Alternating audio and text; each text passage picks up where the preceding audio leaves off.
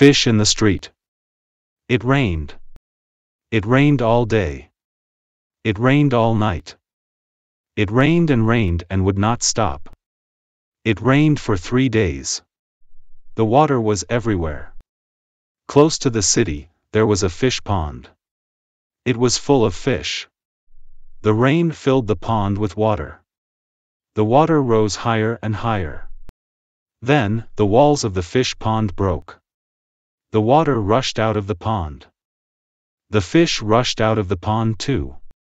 They spilled into the streets nearby. There was almost half a meter of water in the streets. Look! There are fish in the street. A young girl exclaimed. I can see them swimming right here in our street.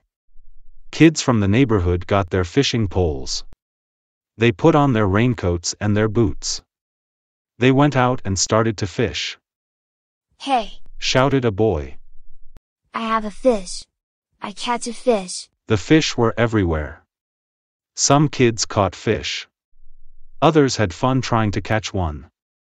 Parents came out to help them too. The street became busy and noisy. It was filled with laughter.